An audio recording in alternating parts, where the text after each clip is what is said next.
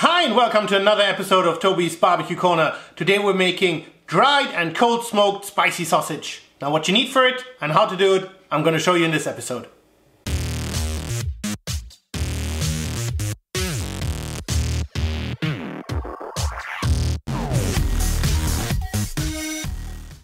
And this is what we need for today. Now you need one pork neck, one pork belly. You will need your favorite sausage seasoning. And because this is saltless, you need some nitrite curing salt because we will be curing the sausages later on as well. So you don't need any additional salt. And now comes the tongue twister. You need some sheep sausage casings. Now for the ones of you who have seen me make sausages on this channel before, you know that it can be quite tedious to put the casings onto the tube of the sausage maker. Now with this company, what I found is they deliver them to you and they're already put on some kind of plastic. So in essence, what you need to do is you need to water them for at least half an hour in like lukewarm water. And then they should slide right on to the tube that you then use to actually fill the casing. And I think that's rather nice. So I'm gonna water them now. They will have a lot more than the half an hour because obviously we need to take care of the meat, but it won't hurt the casing. Now with the meat, because it's very important to get the exact measurement for the nitrite curing salt as well as our sausage seasoning, it's important to remove the skin off the pork belly because obviously we don't want that.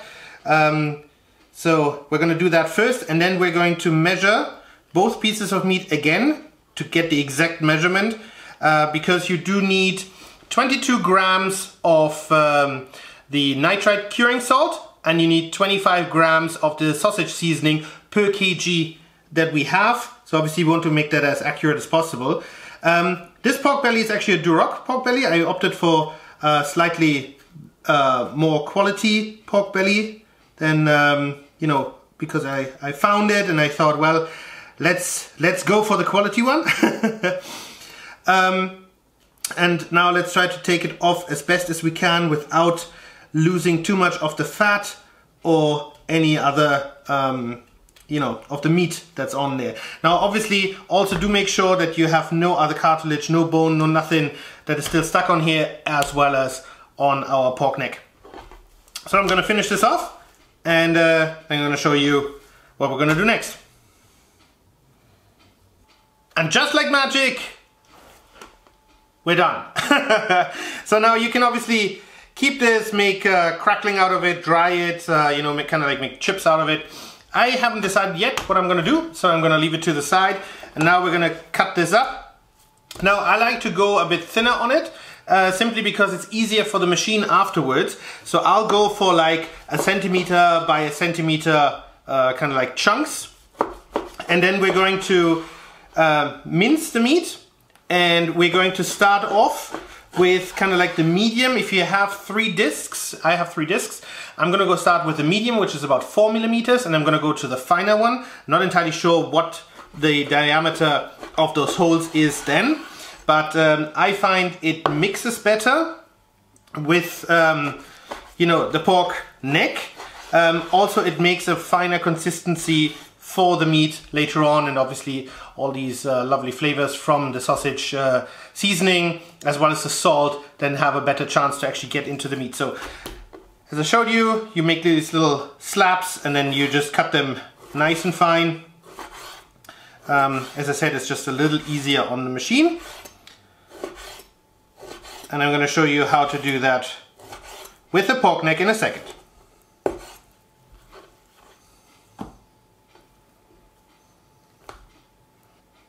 Now with the pork neck, exactly the same thing. You obviously want to check that there's no additional cartilage or any kind of bone or anything like that stuck there. And then what I like to do is, I just like to cut it in strips. It's just a little easier than afterwards to cut. But look at the marbling, look at the intramuscular fat. That's going to be really nice later on in our sausage. So you don't need any additional fat, definitely not. But I'm sure that's gonna cure very nicely.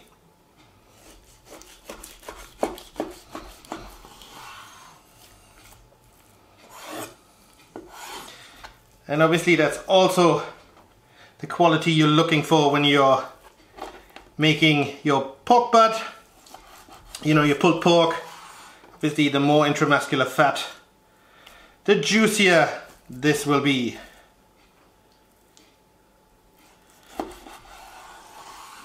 Alright. So again, make uniform little chunks out of it. And then we're going to measure the seasoning that we need.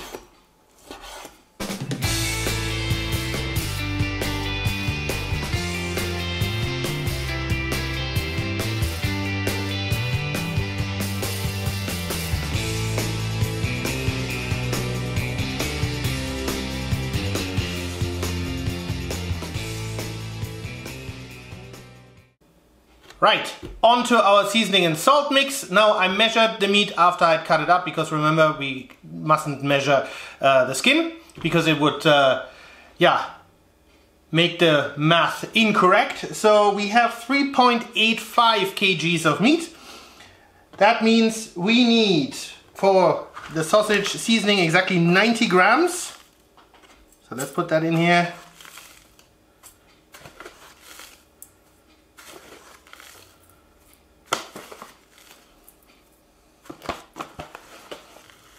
$70 grams, 87, come a little bit more, 90 grams exact, fantastic. And we need 79 grams of salt. So let's level that again, and let's do 79 grams of salt.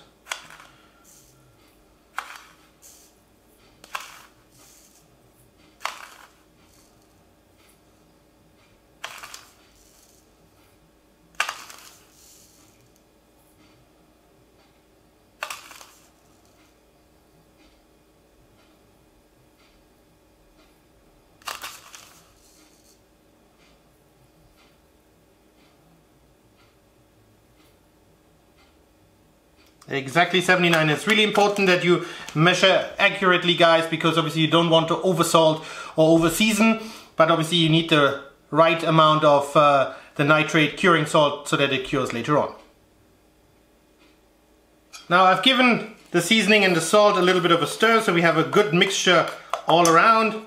And what we're going to do now is we're now going to spread it evenly across the meat, and whilst weighing I've already mixed it up a little bit. But we're going to make sure that we get a good seasoning to meat ratio all around. And then, guys, because temperature is really important, this goes straight back in the fridge.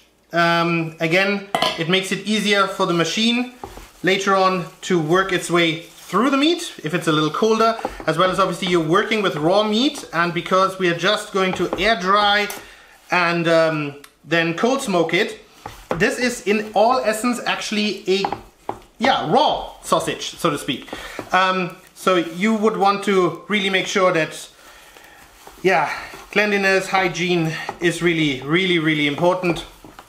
That's why, especially when you look at temperature and whatnot, you don't want it to get too warm. Obviously, if you can do this outside at a reasonable temperature, even better. I mean, it's like 5 to 10 degrees. But today is really cold, so I opted not to go outside. But yeah, obviously wear glove when you mix meat, etc. And as I said, now this goes back in the fridge until we've done the setup with our mincer. Now the meat was in the fridge for about an hour, hour and a half, so nice and cold now. It had time to absorb some of the seasonings. So we're now going to stuff it in the grinder and mince it. And now what we're going to do is we're going to create a little bit of space here, obviously for the meat to fall down,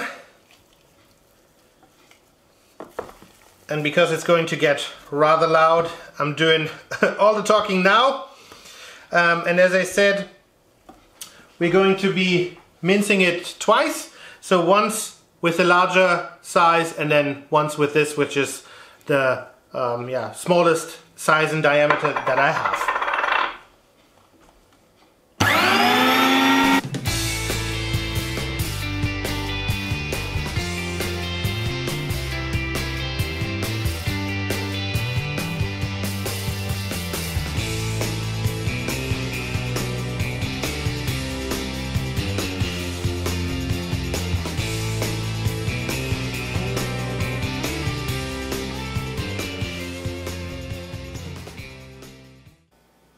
Right, we're ready to stuff. So what we need is obviously my sausage maker.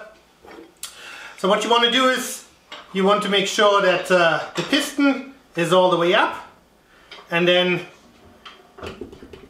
the nice thing that you can do is you can remove this entire piece here on the side and take it out in order to stuff it. Now, very important, when you stuff it, you want to make sure that you have very little, if possible, actually no air trapped inside here. So really make sure that you push it nice and deep inside there. Make sure that everything is very compacted. And this holds about 5 kgs or 5 liters. So obviously all of this meat should fit in there if you press it down. Now I'm going to stuff this and I'm going to show you how to put on the casing. Right, all done.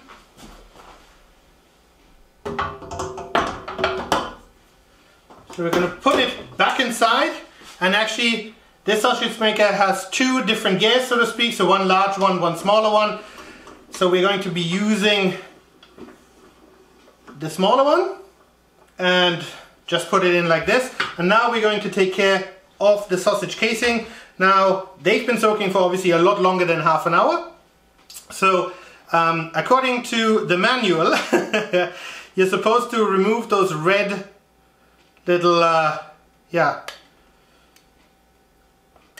those rubber bands, and then basically stick it on, wet this a little bit, stick this on, and then the casing should technically come off almost by itself.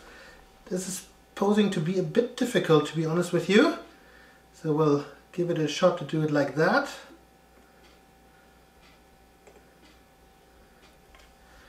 Wow, super nice, easy to do.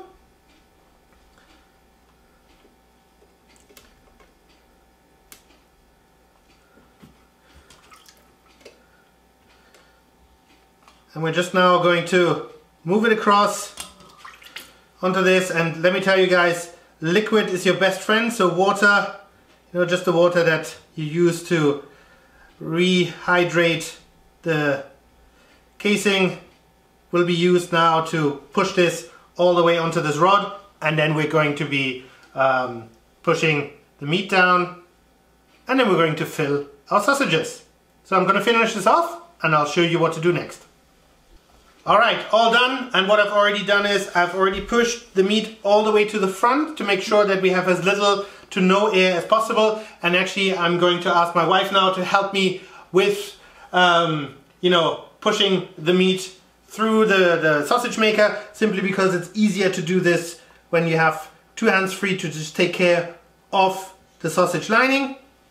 Now what you need to do though is, with as little air, as I said, as possible, we're going to tie this up, and then we're going to be making our sausages. So, all done, and now without much further ado,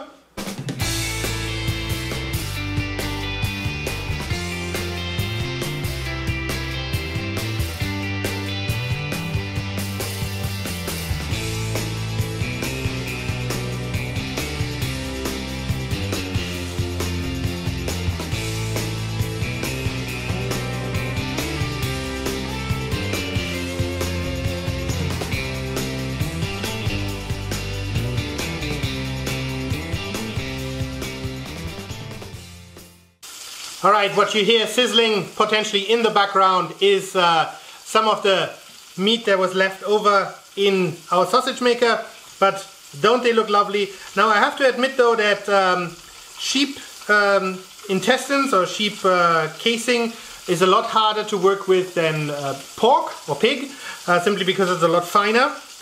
But what we're going to do now is we're now going to create those individual little sausages. So all you need to do is you press down, you twist it. The important part here though is you don't separate it, simply because when you want to actually hang it, you need them obviously together.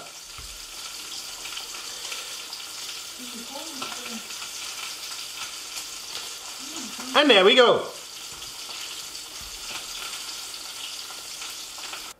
Alright, all the individual sausages are created, so they're going to go into my basement now for 2 to 4 days. It depends a bit on the ambient temperature to air dry. Obviously we're going to check it daily, and the nitrite curing salt should turn them a little bit reddish as well. 48 hours later, that's what they look like, and they got quite stiff, so I'm quite happy about it. We're now going to prep my cold smoke generator. Now we're going to be smoking with birch. So what I like to use is one of those little measuring cups. It's fairly simple, and then I have my cold smoke generator, and it is the same that I use to do my salmon. So all you need to do is basically just pour it in, and it should last for 8 hours for the first smoking session. And all you need to do is basically you just push down a little bit, compact it a little bit, and then we're going to use a candle to light it. But how to do that I'm going to show you outside on my Kamado. There you go, guys, they're hanging nicely in there. The cold smoke generator is going to do its job for the next 8 hours. Then we're going to wait 24 hours and we're going to smoke them again. 1 week later, all done, and I think they really do look the part. Yeah, so I think what we're going to do now is we're just going to take one, move the others in the box, and then, you know, give it a cut and see. They're nice and dry. However, they're still kind of juicy on the inside, so they're not bone dry. But they taste like they were made by a butcher. So yeah, I'm really happy. Turned out really well. Delicious. So I'm gonna package that up now, and I'm gonna see you in a minute.